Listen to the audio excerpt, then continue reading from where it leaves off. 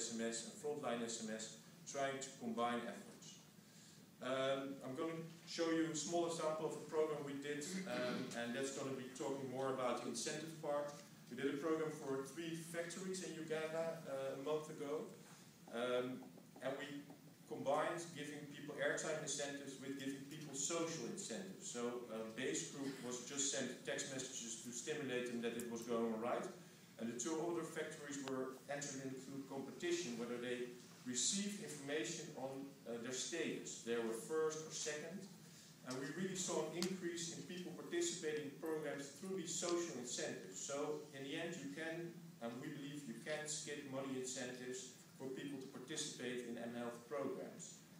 This was an important issue raised a couple of hours ago.